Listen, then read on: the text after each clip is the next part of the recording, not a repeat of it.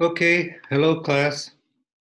This is a video prepared for Philosophy 103, Introduction to the Art of Thinking. So let me just review some of the things we've been doing. And what I'd like to do in this lecture is provide a transition for you from critical thinking to inventive thinking. Remember, at the beginning of the course, I told you that there's two basic modes of thinking in logic. One is called critical thinking. The other is called inventive thinking. Logicians are concerned about critical thinking. What critical thinking is when someone makes a judgment about someone else's argument. So that's all logicians do. Remember the definition of logic. Logic is the study of the principles and methods used to distinguish correct from incorrect reasoning. So we're thinking about the reasoning process. The truth or falsity of the propositions is another claim. If in deductive reasoning, which we've been focusing on so far, if the reasoning is correct, then that's called valid. If the reasoning is incorrect, it's called invalid. If the propositions are all true, the premises, that is the support for the conclusion, are true, and the conclusion is true. And what is truth? Well, for logicians, it has to do with correspondence with reality. So if a proposition corresponds to reality, it's true. That opens up a whole philosophical notion of truth. But for now, that's good enough. If the propositions are all true, that is, the premises and the conclusions are true, then the argument is called valid. That's deductive reasoning. If the propositions are all true, that is, the premises and the conclusion are true, and it's valid, that's called sound. That's the best thing you can say about an argument. So that's all called critical thinking. You're making a judgment about someone else's arguments, whether it's in the written word or the spoken word. And the process that logicians go through, and what we've been studying, is to translate passages from natural language, or what logicians call ordinary language, and translate that into standard form, categorical syllogisms, if it's possible. Once you can translate them into standard form, then you can test their validity. And we studied 3 different methods of testing the validity. The best one is called the Venn diagram technique, and that's the one we worked on so hard in this class. And it takes some practice. There are only 15 valid syllogisms. We'll work on those. We'll think about those today.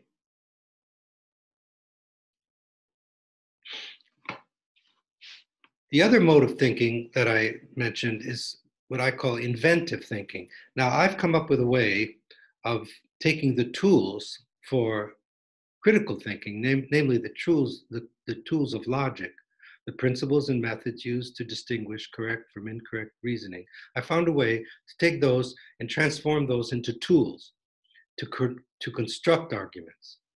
That allows us to use logic as a building tools, a group of building tools to construct arguments, to actually invent arguments.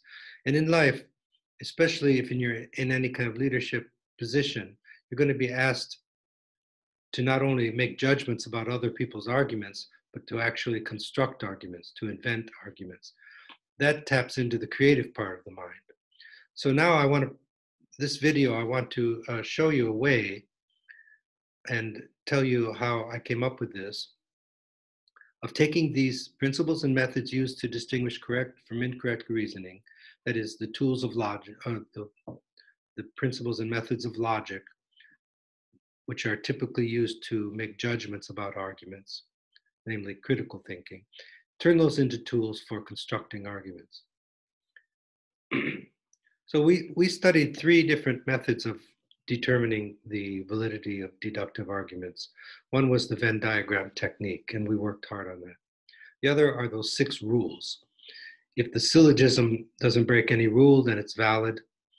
If it does break a rule, then each transgression of the rule has a name, a fallacy, and it's invalid because it broke that rule and commits that fallacy. So we worked hard on that. The third method is called the coined name method. And what that is it's simply 15 names that monks from the Middle Ages came up with in Latin, the vowels of which name the mood and figure of the 15 valid syllogisms. So they just memorize these 15 names in a particular order, and if the syllogism matched that name, namely the vowels of that name, then it was valid. So it doesn't tell you much, it's just a mnemonic device to indicate which syllogisms are valid. So we talked about mood and figure of syllogisms. But before that, we talked about the quality and quantity of propositions. Now, logicians talk about two qualities and two quantities. Propositions, be they premises or conclusions, they're either universal or they're particular. So universal means all, or no, or none. And there's only two qualities, affirmative or negative. So if there's only two qualities and only two quantities, then propositions all take the form of all S is P, where S represents the subject, P represents the predicate of a proposition. All humans are mortal, for example. Humans is the subject, mortal is beings who are mortal is the predicate. So that's called an A proposition from the word affirmo in Latin. They just took the letter A. If it's affirmative and it's universal, it's an A proposition. We studied that. If it's universal and negative, it's called an E proposition, capital E. E proposition from the word nego. They took the E from the Latin I negate. It's universal. I say no S is P. No human is capable of walking through a tree. So the subject of that proposition is human being, and those beings who are capable of walking through trees, then that's the predicate. That turns into no SSP. I told you the brilliance of Aristotle, who invented this whole deductive and inductive reasoning, was to look at the form of thinking and bracket the content. So instead of saying no human can walk through trees, you can just say no SSP. That's called an E proposition. We studied that. If the proposition is affirmative but particular, like it turns into some SSP. Remember, there are only two quantities, universal and particular, only two qualities, affirmative and negative. So if it's universal, if it's particular and affirmative, that's called an I proposition. From the word affirmo in Latin, they took the I, so it turns into some S is P. Some humans are intelligent, for example, where S, the subject is humans, and P is intelligent beings. And then the last one is called an O proposition. Some S is not P. It's particular and it's negative. That's called an O. From the word nego, they just took the O. So we have A, E, I, and O. And we learned that only A and E propositions have, only I and O propositions have existential import. What that means is, from a logical point of view, we're positing the existence of entities only with particular propositions. With universal propositions, we're not positing the existence of any entities. If I say no S is P, it just means if there are any S's, they're not going to be P's. If I say all S is P, it means if there are any S's, they are P's. So that's just a philosophical point that logicians have come up with.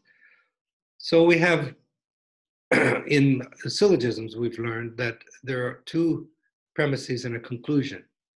a major premise, a minor premise, and a conclusion when they're in standard form. And there's only three terms: subject term, predicate term, and a middle term. And we learned from chapter 7 of the logic book how to translate arguments from ordinary language into standard form. That was a whole chapter, and it was complicated, and we went through all that. Once you get it into standard form, how do we get it into standard form? Well, the first step is to find the conclusion of an argument.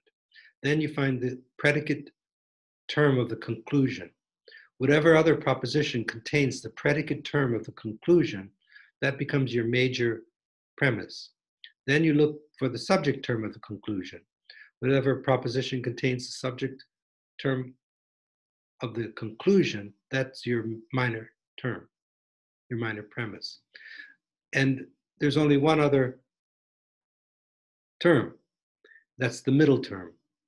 So the middle term exists only once in the major premise, which comes first, and it exists only once in the minor premise, and it never exists in the conclusion. The predicate term is always in the, so the major premise is going to have a middle term and a predicate of the conclusion. The minor premise is going to have a middle term and the subject term of the conclusion. And then the conclusion is a subject and predicate. Now those propositions, the two premises and the conclusion, take the form of A, E, I, or O propositions. So you just name the major term, whether it be an A, E, I, or O, the major premise. Then the minor premise, you name it. Is it an A, an E, an I, or an O? And then the conclusion. Is it an A, E, I, or O? You list those three together. Let's say they're all A's. All M is P, all S is M, therefore all S is P, let's say. That's called an AAA syllogism. That names the mood of the syllogism. They can be any combination. So now there's also the figure of the syllogism. This is also something we've talked about. But I just want to review this for you so the transition makes more sense to you. The transition from critical thinking to inventive thinking. That's the last part of this course, the part that I came up with. So the figure of a syllogism has to do with the positioning of the middle term. There's only four ways the middle term, remember the middle terms, there's only one middle term. It exists in the major premise, which comes first, in the minor premise, and then it doesn't ever come into the conclusion. So the middle term, it can be first in the major premise, or it can be second. It can be first in the minor premise, and it could be second. So there are four different ways. And if you memorize this, you've probably done this already. Let's see if we can see this. So do you see there are four figures? Figure one. First figure, do you see how the middle terms are? Makes like the beginning of a W. If the middle terms are on the inside, see the second figure? Then it's figure two. If the middle term is in the third, if on the other side, it's figure three. If it's like that, it's figure four. So there are four figures. So if you test all the possibilities, there are only 15 valid syllogisms. There's like 400, there's a finite number, I'm not sure how many, over 400 invalid syllogisms. And how do we test it? The Venn diagrams and the rules. So what are these 15 valid syllogisms? Well, what I asked you to do in your last assignment is to actually memorize these 15. The reason I want you to memorize those is because I've learned through experience in my life that if you have certain things in your memory, and not just in your memory, but immediate recall, like from playing music, like if I know where a chord is on the guitar, or when I'm handling dogs and doing a maneuver in dog agility, if I know what a front cross is and I have that, and I know the steps and I know how to do that, then I can pay attention to the execution of that maneuver. So the more you have in your memory, the more and how immediate that is in your memory, the more facility you have in executing that. So that's why I wanted you to memorize that, not just for the sake of memorization. So if you memorize these 15 syllogisms, and they're mnemonic, so the 15 are on page 238. I asked you to get a blank sheet of paper and learn how to, and when you can come up with, that's on page 238. So there's like Barbara, for example, the first one. It's an AA. There are 4 that belong to the first figure, 4 that belong to the second figure, 4 that belong to the third figure, and 3 that belong to the fourth figure. That's 15. So Barbara has BARARA has 3 A's. So you just have to memorize what 4 names belong to the first figure. So Barbara, Calarant, Darii, and Ferio. If you just memorize those names, you can take the vowels of those names, and those become the moods of figure 1. So the first one is an AAA1. If you can just memorize that without the name Barbara, that's even better. But the mnemonic device sometimes helps. AAA1, it's always valid. The mood is AAA. What is an AAA1? All M is P, all S is M, therefore all S is P. It's an A, and because of the positioning of the middle term, like the beginning of a W, since it's positioned that way, then it's figure 1. And then there are figure 2, chemistries, Cesare, Barocco, Festino, then AEE2, EAE2, AOO2, and EIO2. Those are all valid. And then there's no reason to go over the rest. They're all on page 238. I hope you can memorize those. You can memorize those 15. Then you'll have in your memory these 15 valid syllogisms. Now, what's the utility of that? Okay, let me share with you how I came up with this transition from critical thinking to inventive thinking, how to take the principles and methods used to distinguish correct from incorrect reasoning, that's logic, and transform them into tools for constructing arguments, that's called inventive thinking. Actually constructing it. If you think about it, someone has to make an argument before anybody can make a judgment about that argument, right? All the examples in the logic book, logicians don't come up with that. People who have inventive minds come up with that. Then logicians teach you how to judge whether they're valid or invalid. So we have these 15. All right, so one time in class, I saw on a bumper sticker, music makes you smarter. So I thought that sounds true. I did a little research and I found there's empirical evidence for that. They call it the Mozart effect, and they've shown there's all kinds of research being done that something happens to your brain that's good when you practice music.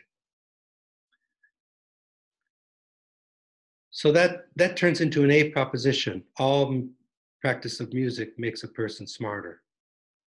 Remember, when we studied chapter 7, sometimes there's only one thing that constitutes a whole class.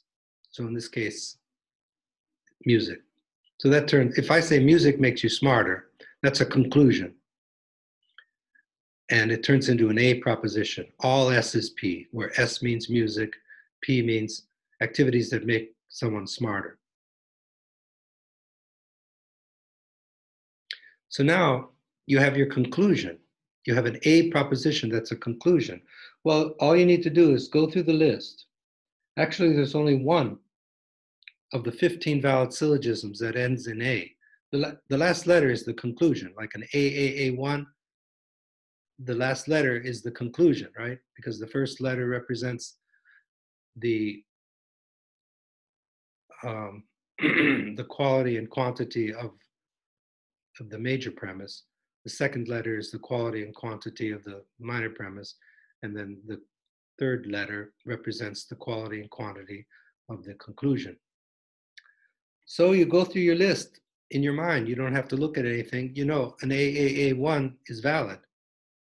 It's called Barbara. AAA, the three A's from the word Barbara. And you know it's figure one because it belongs to figure one. You memorize those in order. There are four for figure one. You memorize those, then you know these are all figure one. So AAA1 is valid.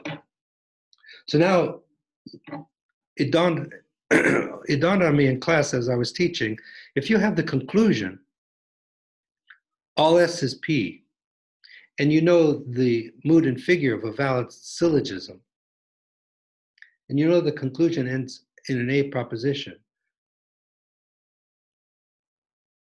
then you have the predicate term of the conclusion.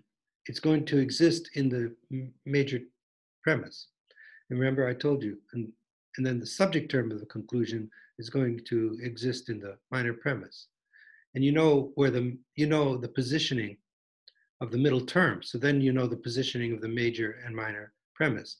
So if you say music makes you smarter, you can generate everything except for the middle term of a valid argument by going through the list in your mind, finding one that ends in A, which is only one of the 15, AAA1. And you come up with this, all something, that's the middle term, all M, we don't know what that is yet because we're constructing the argument. All M is P. Well, we know P means activities that make you smarter. So that's going to be our major premise. All something, we don't know what that is yet. All something is an activity that makes you smarter.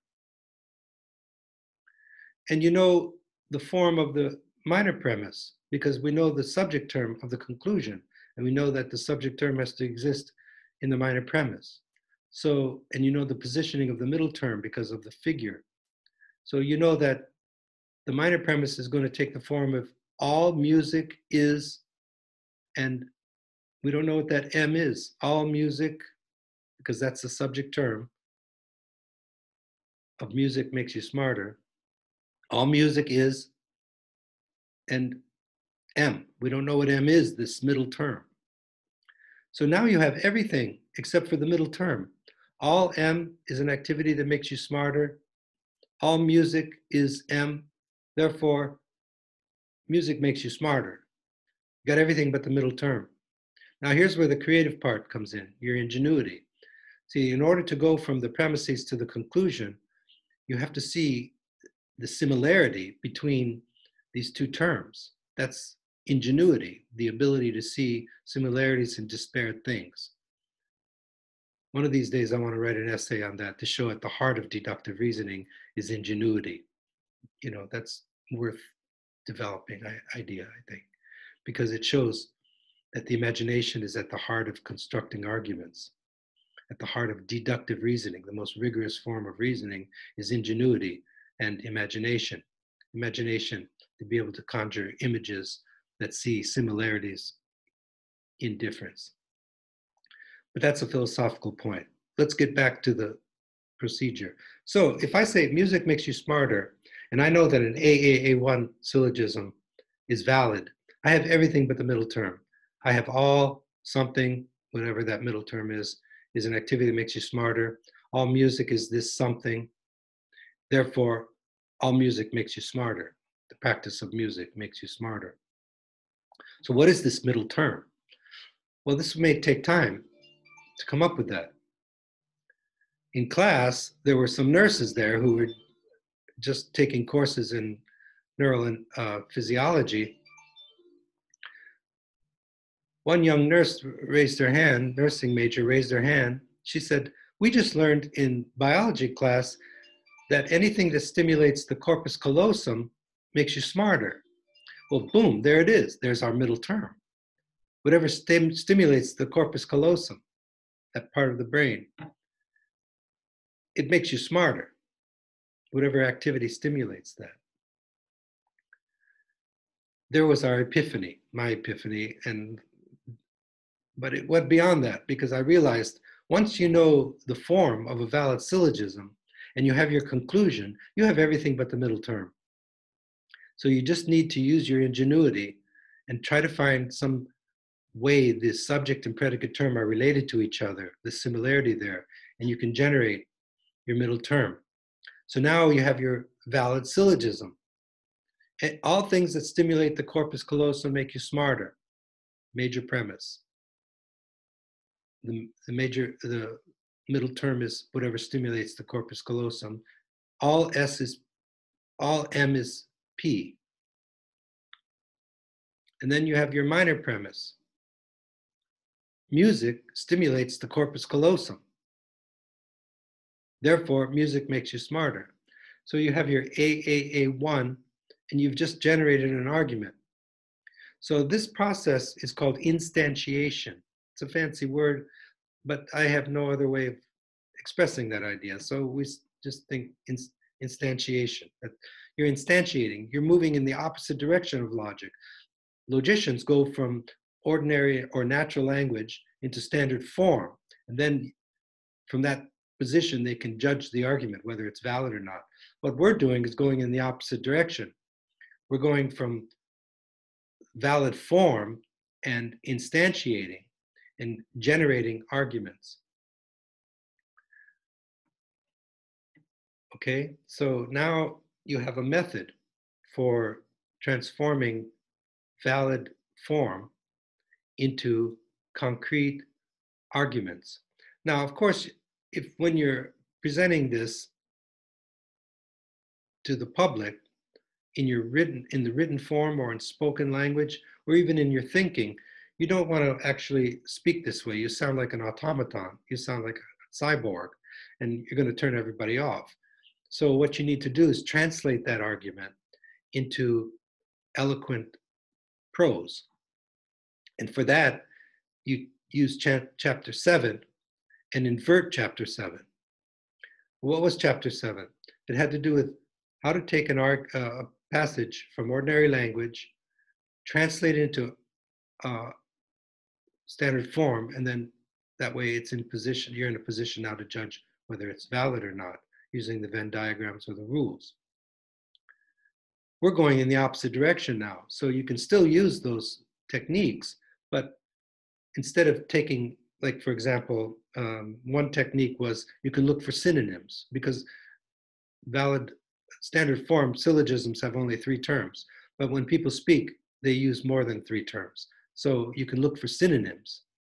Like if I say no one is above the law, that's the same as saying no person can do whatever they want. Those are synonyms. So you can collapse synonyms. Well, if you're moving in the opposite direction, then you can generate synonyms. Instead of saying the same thing over and over again, you can use synonyms. So all those techniques you learned from chapter 7, you can use. We'll go over that. I think that might take a lecture itself, how to invert chapter 7. And not only can we do this with syllogisms, we can do this with symbolic logic too. That's another, I think that's enough for, let's not go into that now, but it's a similar process. If you have a valid elementary form in symbolic logic, if you know if P then S, and you know P, then you know if you know if P then Q, where P is the antecedent and Q is the conclusion. And then somewhere in your thinking, you substantiate, you show P is actually the case, whatever P could be. These are propositions. Then you could argue for Q. If P then Q, P, therefore Q. That's called modus ponens. That's from symbolic logic. Well, you could instantiate that too, and you have your argument. But we'll approach that in another talk. For now, I just wanted you to learn how you can take these 15 valid syllogisms. So what's the process again? Let me outline it in more succinct terms. First thing to do, is come up with a thesis. If you're going to give a speech on something, you need a thesis. So what I'm going to ask you to do is to be thinking about some controversial issue in your major or something that matters to you. And there are enough controversial issues these days, and just take a side. You don't have to lock yourself into that for the rest of your life. Just take a side for the sake of argument now, where you feel strongly about something. That'll be your thesis. Try to make it in one sentence. Okay, be thinking about that, because that's going to be helpful for your final project. Then I'm going to ask you to generate 3 syllogisms that support that thesis. Like, let's say, with regard to my syllogism about music making you smarter, let's say you wanted to um, give a talk about the importance of the arts in the education of in middle school and in schools, because the arts are the first thing to go whenever there's a financial crunch. And what you're going to argue for, your thesis would be the great importance of maintaining the integrity and value of the fine arts in schools. So one argument would be that music makes people smarter. Now you have a conclusion. So you have your thesis, and now I'm going to ask you to generate 3, or you can make as many as you want, but for your final project, I'd like there to be 3 syllogisms that support that conclusion, that thesis. So you find a conclusion. Music makes you smarter. That's going to support your thesis. It makes people smarter. So that's going to support the thesis of the value and integrity of the liberal arts for schools, right? Well, you got your conclusion. Music makes you smarter. That's an A. Then you go through these 15 valid syllogisms. You find one that ends in A. In this case, there's only one. AAA1, Barbara. All M is P, all S is M, therefore all S is P. That's the form of it. Well, your predicate term is things that make you smarter. Your subject term is practice of music. Then everything is there, like I went through that process. But the middle term, you have all, whatever that middle term is things that make you smarter, P. Minor premise, all music is this M, whatever that is. Therefore, all S is P. Music makes you smarter. All the practice of music makes you smarter. Then go through that ingenuity moment. It's going to be more than a moment. It may take all day. It may take some time. You have to think about it. And then try to find some connection between the subject and predicate term. Like what happened in class where the student said, well, we just learned that this corpus callosum, whatever stimulates that makes you smart. Then boom, we had our middle term. Now you got your argument. You have an argument. Then all you need to do is translate that into eloquent prose. Don't sound like, you're not going to say, you're not going to speak like all S is P, or all M is P, all S is M, all M is P, all S is M, therefore all S is P. You're not going to talk that way. All things that stimulate the corpus callosum make you smarter. Music stimulates the corpus callosum, therefore music makes you smarter. This doesn't sound that stilted, but it still could be made into better prose. So for that you need to cultivate your linguistic skills. And the best way to do that is through the study of classical rhetoric. That's one way, a good way. Another way is when you read or listen to people, if you hear eloquence, then emulate that eloquence. Read with 4 eyes, one teacher told me. With 2 eyes, read what's being said, or listen with 4 ears. You listen with to what's being said, but then also listen to how it's being said. Pay attention to style. And you can study the classical rhetoric. But for now, just use whatever linguistic skills you have to translate these syllogisms that you've generated that support your thesis into eloquent prose. So that's the process. Transforming valid deductive syllogisms into transforming the principles and methods used to distinguish correct from incorrect reasoning, that is, the study of logic, transforming those into tools to generate arguments, going from critical thinking to inventive thinking. These are both very important processes. So far in this course, we've been devoting our time to critical thinking.